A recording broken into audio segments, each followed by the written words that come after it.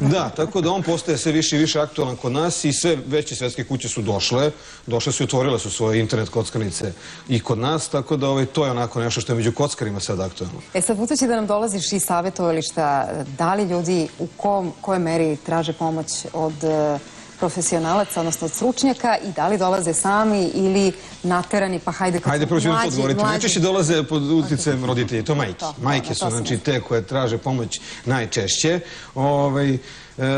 To je i zbog toga što je najugroženija populacija negdje između 16. i 25. 6. godine, recimo, pa onda to su ljudi koji dan danas žive sa svojim roditeljima, pa onda tu majke najviše obraćaju pažnju pa traže pomoć.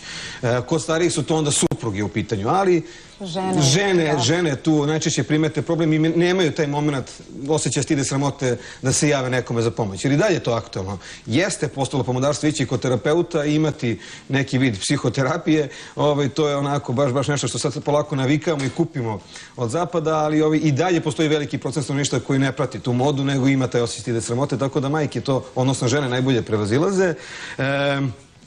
Pomoć traže najčešće kada novinari obrate pažnju na to. A novinari nekako idu u talasima. Krene jedan medij, onda masa ostalih medija krene da piše, da objavljuje o tome, da snima reportaže i onda je onako usmerena pažnja na to i onda ljudi vide broj telefona pa pozovu, obrate se ili odu u neku državnu instituciju koja još uvek ne rade, već onako nešto sporadično postoje u njima stručnjaci koji nešto izučavaju taj fenomen pa onda pokušavaju da pomognu i naravno kada krene školska godina, tromesečje, polugodište, to je period godine kada je totalni haos, znači tada telefon zvoni po ceo dan, dolaze i tako dalje. Dobro, kakva je mogućnost prevazilaženja ovog problema? Kakva su vaše iskustva? To je sad onako jedan paradoks tu postoji zbog čega. Zato što internet zavisnosti je jedini tip zavisnosti gde vi dozvoljavate zavisniku da upražnjava zavisničku radnju. Znači, čovjek kada je zavisan od interneta, on i u toku lečenja može koristiti internet. Kockar ne može da se kocka, alkoholičar ne sme da pije i tako dalje i tako dalje. Internet zavisnik može koristiti internet. Jedino što vi možete u tom slučaju raditi jeste da, ne jedino, to morate raditi, da zabranite da koristi radnju na koje se ona zavisna. Znači, ako je neko zavisan od gaminga, on može da koristi internet, ali ne za potrebe igranja videoigara. Znači, on ne sme da igra videoigre, ali sme da koristi internet. Tako da je dosta teško raditi tretirati taj oblik zavisnosti, ali to negdje olakšava da se kod njih stvori taj vojni moment da hoće da se leči. Znači, na taj način negdje lakše prevazilazimo taj problem sa motivacijom. Tako da je mnogo teško izračunati tu onda da li je neko, u recidivu ili nije, odnosno da li smo uspjeli da ga izlečimo ili nismo. Ali nakon godinu dana se to već veoma lako može vidjeti, pa negdje onako, viši nego kod ostalih oblika zavisnosti baš zbog toga, ali u početku se namučite zbog toga mnogo. Ima li neke razlike između muškaraca i žena? U smislu da proporcionalno ima više zavisnika iz jedne ili druge kategorije? Kod nas, ne znam iz kog razloga, ali kod nas su muškarci u biti onako baš ugrožena kategorija, ja mislim preko 90% slučajeva. U jednom momentu je tu onako žene su i češće dolazile kod nas savjetovalište i neke istraživanja kad smo radili smo i videli da tu ima dosta žena, međutim u posljednje vreme to baš nije tako. Mahom sad ja mislim da ne tretiramo momentalno ni jednu ženu. To mi je onako interesantno zato što na svetskom nivou podjednako je rasprostranjeno. Znači, muškarci i žene su podjednako zavisni od interneta. Čak prvi slučajevi koji su opisivani u naučnoj javnosti bili su slučajevi vezani za žene. Znači, prvi slučaj koji je onako podigao prašinu je bilo oduzimanje dece jedne gospođi koja je zanemarila vaspitanje dece zbog upotrebe interneta. Znači, uopšte nije vodila računa o tome, ne znam, da ih hrani, preslači ovo ili ono, pa je onda muž odlučio se razvede i da zatraži starateljstvo. Bilo sličnih, recimo, situacija kod nas, nešto što je po vama zaista radikalan primer upravo zavisnosti? Jeste, ali ja ne bih o tome da pričam, pošto je onako dosta nezahvalno, pošto dići će se prašina oko toga, tako da, ali ima već takvih slučajeva koji su... Zanima me samo koliko sati se provodilo dnevno ispred kompjutera, ništa drugo. Pa imali smo recimo 2 ili 3 slučajeva gde su momci provodili i po 30 i nešto sati u kontinuitetu. Znači za igranjem. Postoji jedna igra koja je onako na svetskom nivou baš problematična igra i ta igra jeste problematična zbog toga što je prosto savršena igra.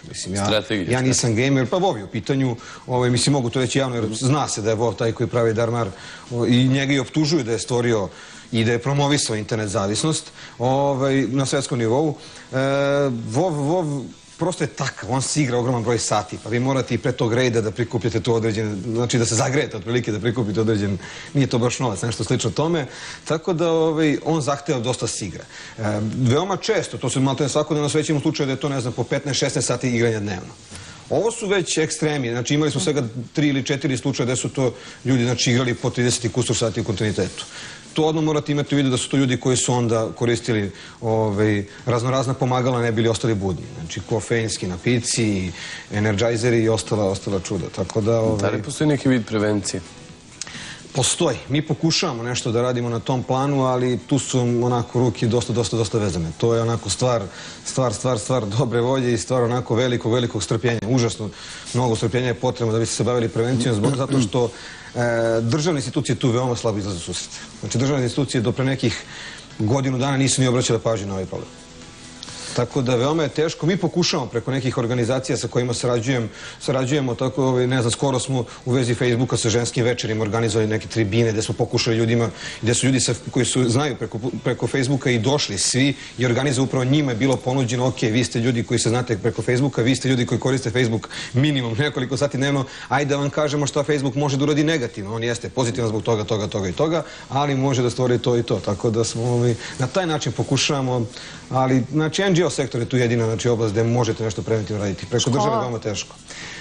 U škole je veoma teško ući. Ministarstvo prosvete je to onako rigorozno. Vi da biste ušli u školu, držite bilo kakvu tribinu, vi morate da prođete ne znam koliko dozvola morate dobiti za to. To je procedura koja traje nekoliko meseci. I za kraj savjet, pre svega roditeljima, ali i onim starijima?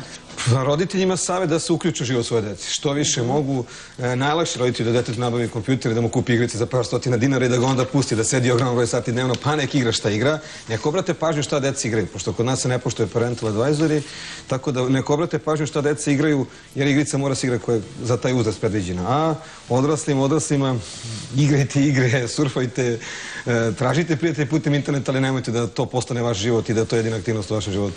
Hvala puno što si bio gost televizije B92. Sigurna sam, nažalost, i pored toga što si odličan sagovornik, da ćemo se viđati, kažem, nažalost, zbog ovog problema.